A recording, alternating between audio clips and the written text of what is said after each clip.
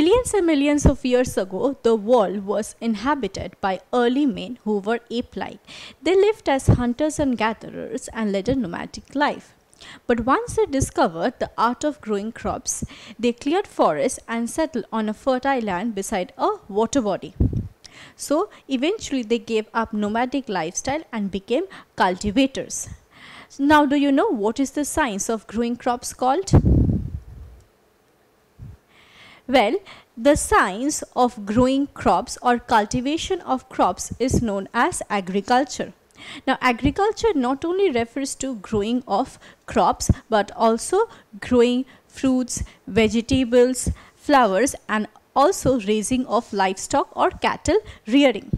So, agriculture is a bigger umbrella and a broader concept that involves cultivation of crops, raising livestock, as well as growing fruits, vegetables, etc. Now, agriculture is a primary activity. Well, what do we mean by primary activity? Well, primary activity is an economic activity that involves direct use of resources. And some classic examples of primary activities are agriculture, mining, etc. In both these cases, land as a resource is used. Just like primary activity, we have two more economic activities, that is secondary and tertiary activity. In case of secondary activity, there is processing of raw materials or resources in order to convert them into valuable products. For example, raw cotton is processed into yarn, and again timber is processed in order to obtain paper. So this cotton industry and paper industry are examples of secondary activities. So secondary activities include manufacturing and construction activities. And finally, we have tertiary sector that mostly includes service sector. This actually includes activities that are required to support secondary and primary economic activities. Some examples of tertiary sectors are transport, banking, education, health, etc. So these are the three categories into which economic activities can be divided, and they are primary, secondary and tertiary. Now let us continue our discussion on agriculture, which is an example of primary activity. Now, as we know, agriculture is a broader concept, and it not only includes cultivation of crops but as well as fruits, vegetables and also raising of livestock. Now, based on this, there are different names that can be associated to each type of cultivation. For example, horticulture refers to garden cultivation, especially growing of fruits, vegetables, ornamental plants, flowers, etc. Second, we have poultry farming that involves raising of domesticated birds like chickens,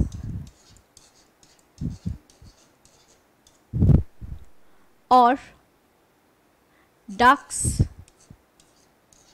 etc. for the purpose to obtain meat and eggs.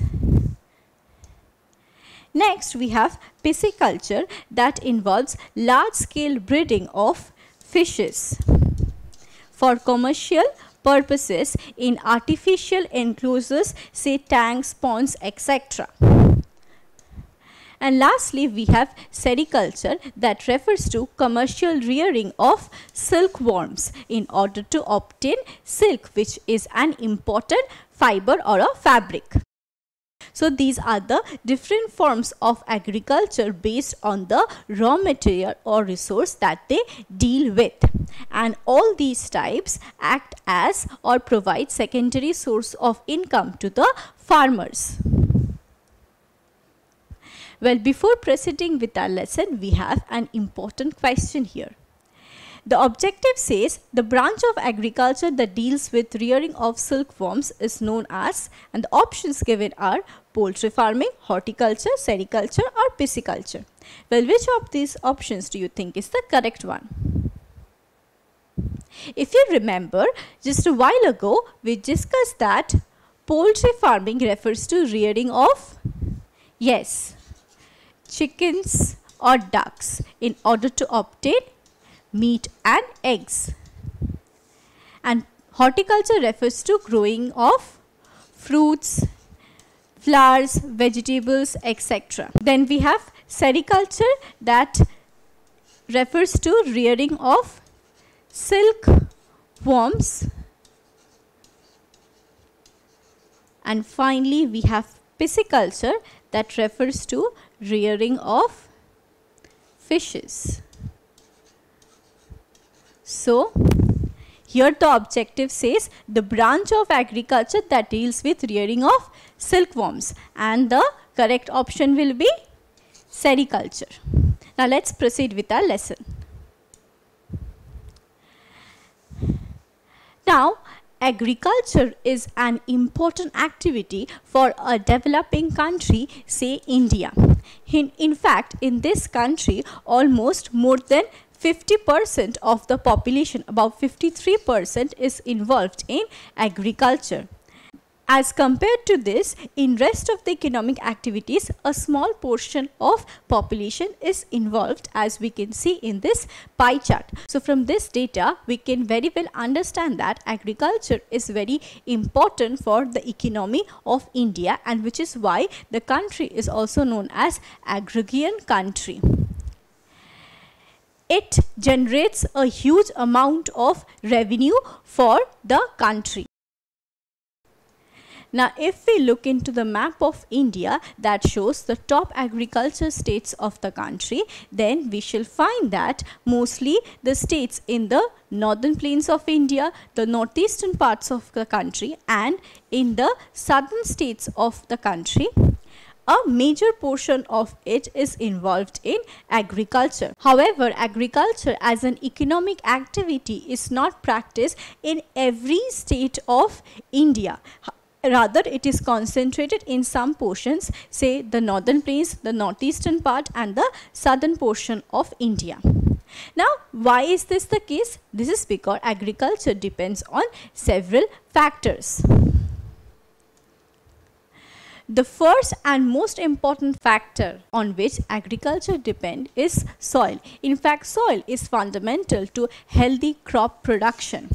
The type of crop we are growing also depends on soil type. For instance, rice grows on fertile alluvial soil that can hold a lot of moisture, whereas cotton grows well in black soil that is well drained and well aerated. Another type of soil, that is sandy soil, is not fit for agriculture at all because it is infertile and do not hold moisture. So you see how soil type affects the type of crops we are growing and therefore agriculture. Now, in order to grow healthy crops, it is also important to maintain soil health. By soil health, we actually mean its fertility level, pH level, and water holding capacity.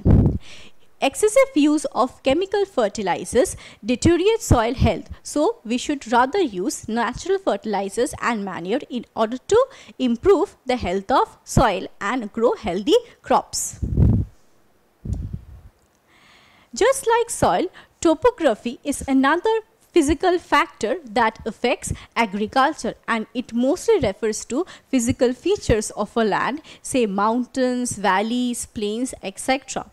Now look at this picture. In this picture, we can find that at steep slopes and in extremely high altitude, there is no soil.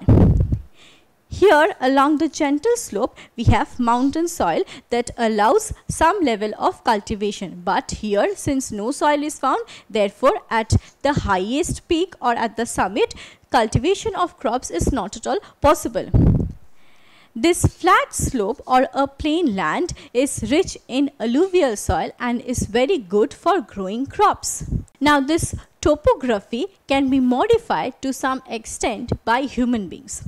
For instance, at higher altitudes where water erodes the soil very swiftly, in those cases, steps or terraces are cut along the slopes and cultivation of crops is then practiced. So this type of cultivation is known as terrace farming. So via terrace farming, we can grow crops even in mountains. So you see how topography can be modified by human beings for their own need. Well, just like soil and topography, even climatic condition of a place also affects agriculture directly. By climatic condition, we mean the temperature and precipitation pattern of that area. Well, right amount of temperature or optimum temperature is very important during the ripening of crops. Again, water we know is very essential for cultivation of crops. Water helps to irrigate the crops, keeps the soil moist, and therefore allows healthy crop production. Now, any undesirable change in climate affects agriculture adversely. For example, when the extremely high temperature leads to weed proliferation, which hampers crop production. Again, if the temperature is too low, then the soil freezes and frost develops on the fruits and crops, thereby not allowing healthy crop production. Again, during monsoon failure, we find that crop production reduces significantly. Thus, it is very important to have proper climatic condition in order to have healthy crop production. So as discussed thus now, these are the three important factors that help in agriculture, and they are climate. By climate, we mean temperature and precipitation conditions. Then we have soil, and finally topography. So this brings us to the end of today's discussion on agriculture. Here, this is an introductory video where we try to look into the definition of agriculture. Agriculture is a primary activity which involves cultivation of crops, fruits, vegetables, and also rearing of livestock. It is a broader concept. And then we also discuss about various branches of agriculture. And finally, we looked into the factors that are important for healthy crop production or agriculture. Don't forget to subscribe to our channel and hit the bell icon. You can also register for free at DeltaStep.com or download the DeltaStep app to learn one-to-one with our amazing teachers, or to get access to our 5,000 amazing videos as per your school syllabus. Master each topic with our adaptive practice technology. Get million-plus questions with step-by-step solutions and unlimited mock tests. Get all your doubt resolved instantly. Learn via games and win amazing prizes like PlayStations and iPads. So at DeltaStep, learning is not just fun and easy, but it's rewarding too. So register for free now.